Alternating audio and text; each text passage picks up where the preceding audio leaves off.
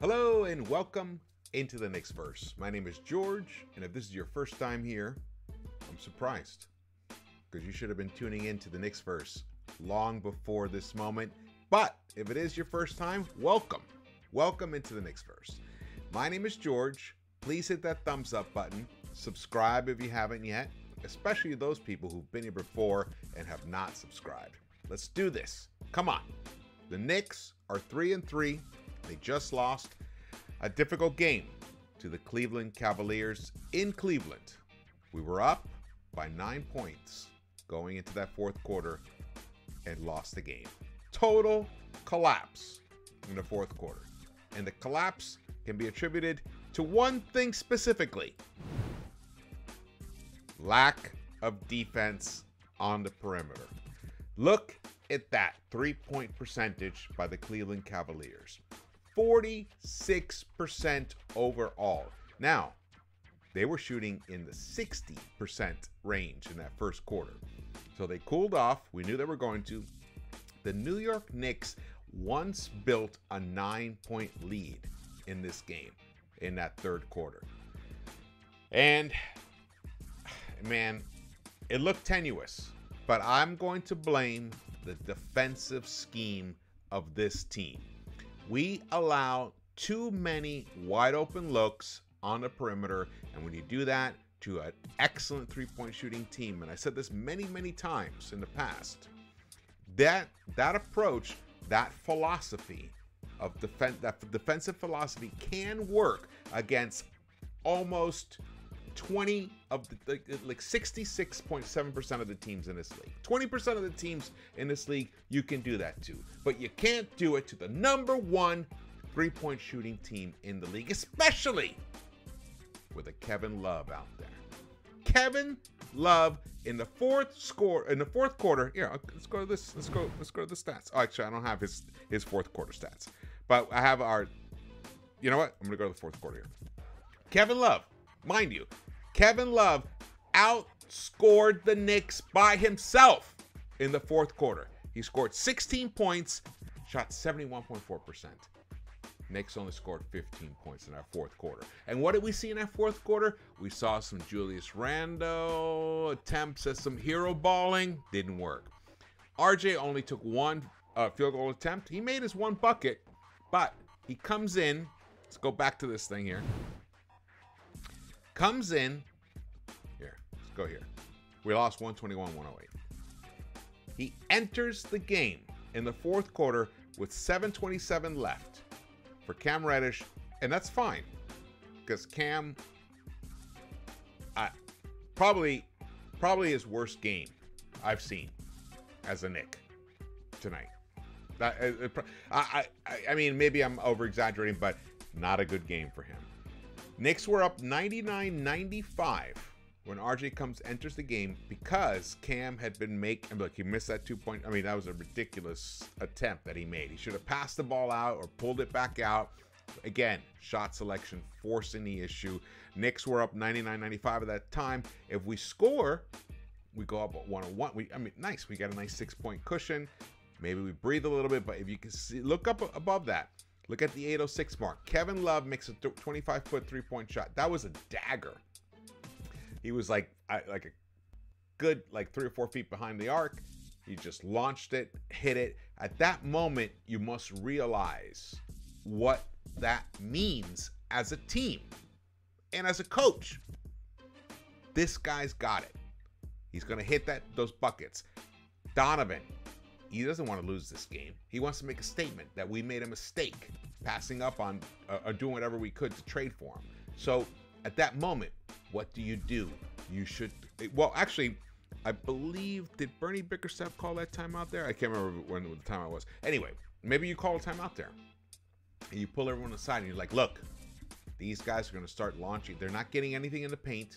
Not getting anything in the paint. And I'll prove this to you. Not getting in the paint. Look. We destroyed them in the paint. We doubled them in the paint. 64-32 in the paint. So what are they going to do? They're going to start launching for them to get those nice three-point shots. So what do? You adjust your defense. But no, not on a Tom Thibodeau team. No. Look what happened. RJ enters the game, immediately commits a foul on a three-point make by Donovan Mitchell. That's a 4-point swing right there. 4-point swing. Tie game. By that point, game was over. Knicks, once Emmanuel quickly left the court, not soon after that, the Knicks only scored 2 more points for like a good 4-minute stretch, I think. Anyway, they just couldn't do anything on the offensive end, and in the defensive end, they were a total disaster. So it was a great team effort for the first 3 quarters, only to fall apart in the 4th quarter. And that's what happens. This is the NBA. Great players step up when they need to, and that's what the Cavs did. That's what Donovan Mitchell did. That's what Mobley had some big buckets, and that's what Kevin Love. Remember, wasn't he one of the all-time greats in the 50 team? Yeah, he made the best 50 players. Wait, is that right? No, I'm going nuts. I can't remember. Anyway, the point is, he's probably one of the best all-time big men shooting big men in the history of the game, and we just leave him wide open on a night when he's cooking. Very difficult. Very difficult. I'm appalled by this game, honestly, because it was right there. It was right there. Even though we struggled, we only shot 37% from the 3-point line. So the fact that we were even anywhere close and we were shooting that poorly, well, that's not atrocious, 37%, but not when your opponent is shooting at. They were shooting 46%. They put up 53 pointers, connected on 23 of them. We only put up 20. We put up almost half the amount of 3-pointers that they did. Why? Why didn't we shoot more 3-pointers? Because we don't have guys that consistently can hit 3-point shot. Randall's 3-point shot, gone. MIA. That's the thing of the past. It's a thing of that All-NBA season. It's a mirage. He's just not that guy. We'll never be that guy again, ever. RJ actually had a very good 3-point shooting day. Did we get him more looks? No. Nah, why? Why bother with that? Brunson struggled from the 3-point line. Let's go back. Let's go look at this thing here. 0 for 3 for Brunson. 0 for 3 for Randall, 3-point line.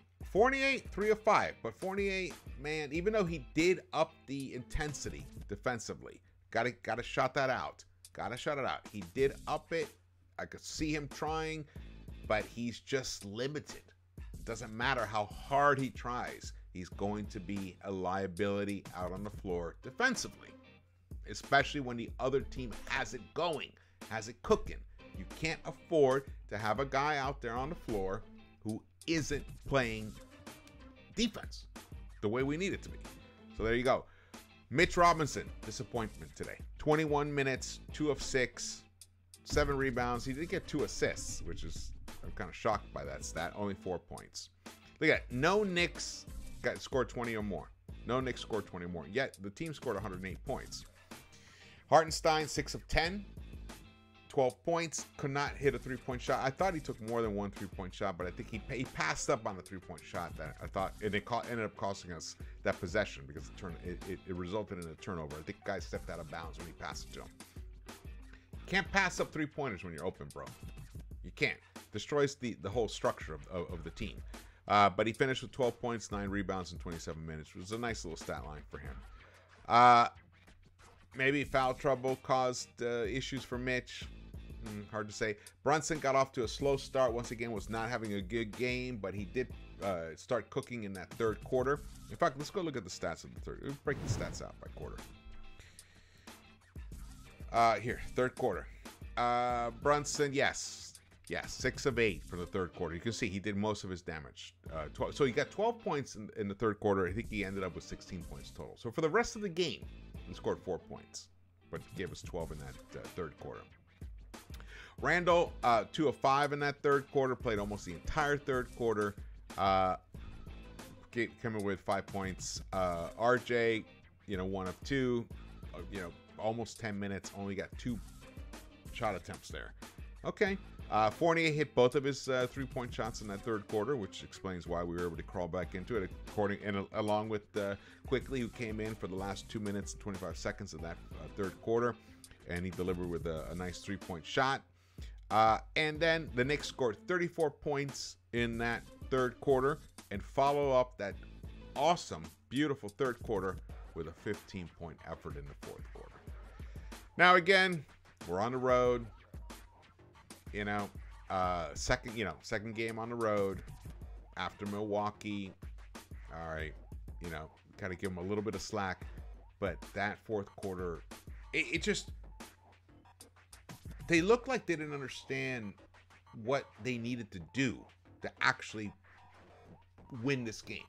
When you're up by 9 points, all you should be thinking about is not letting the opponent score. And that's exactly the opposite of what we did.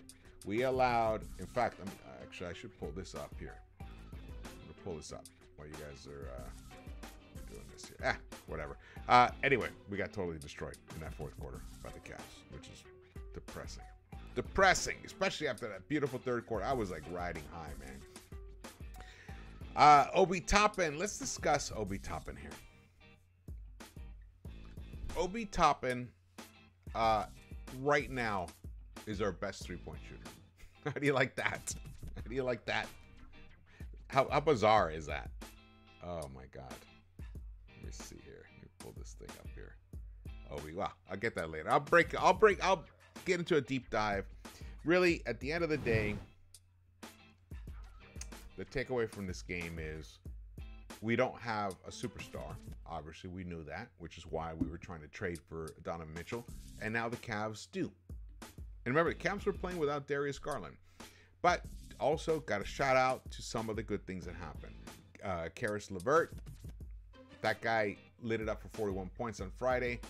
Couldn't do anything against the Knicks today. Shout out to RJ for his defense on him. So there were definitely some pluses.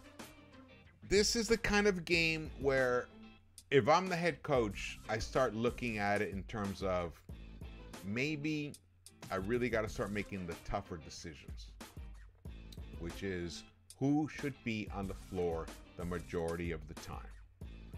When guys on your bench are generally outplaying the guys in your starting unit, then I think that should be a clear indicator that you should make adjustments. Evan Fournier should not start anymore for the New York Knicks. And even without Grimes back and available. Let's start Emmanuel Quickly at the 2. I mean, if you want to shift RJ to the 2 and start Cam at the 3, so we got some more size, depending on the opponent, that's fine as well. But let's start looking at these different type of starting units and see what kind of flow they get us into this game. Instead of working from a defensive, not by defensive, but working from a deficit, trying to catch up constantly, we're working from an advantage. Hopefully that's the idea. If you're not, then you're not. Then you shift, you do something else. Then at least you've gotten a look at these other players. You've explored the other opportunities, because hey, this team's evolving. We have a trade deadline coming up sometime in early 2023. Yeah, 2023.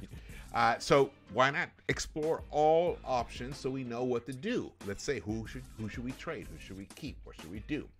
It's obvious to me that as much as effort that Julius Randle has made to try and be more of a team player, and look, you got to shout out to him. The guy ended up with 7 assists, so good for him, great for him. That great, 7 assists, 9 rebounds.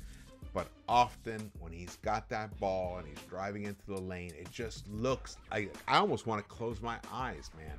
I just want to hear Mike Breen say, "Oh, Randall with the bucket." Like I can't even look. It feels like it's just like it's PTSD. It's PTSD from last season. That's for sure. That's for sure right there. Now maybe I'm like totally exaggerating about all this stuff. Cavs are a good team. We're 3-3. Look, guys, if we finish the year 500, we'll be happy. We'll be happy.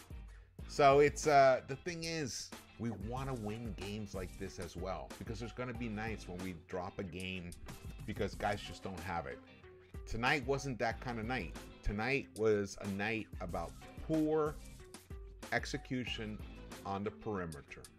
We saw moments, we saw periods of time, especially in that third quarter, where we did have some really good perimeter defense, some decent perimeter defense, and we also got lucky.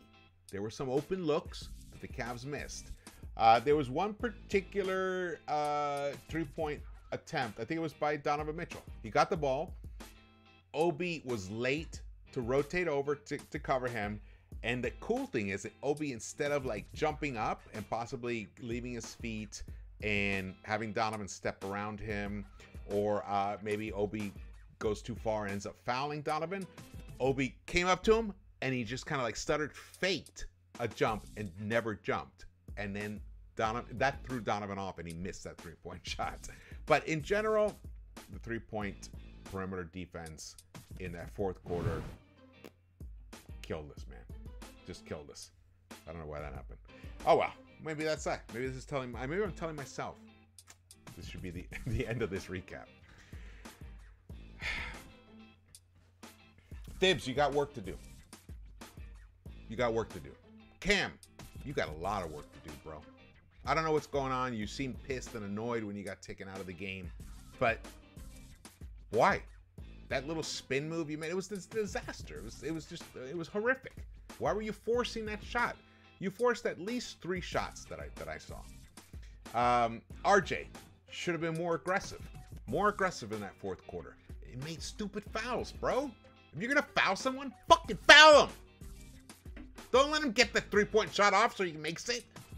And then Donovan Mitchell got fouled twice, I believe, on a 3-point shot. And connected both times, I believe. That's an 8-point swing right there. We had a 9-point lead, 8-point swing, boom, gone. And then it all gets in your head. You get all demoralized. Don't let it happen. Stay tough. Stay tough. Shout out to you for making your buckets, RJ. Finally, making some 3-point shots, some big ones. Shouldn't have lost this game, guys. Shouldn't have lost it. We had it, but we did. What a bummer. What a bummer.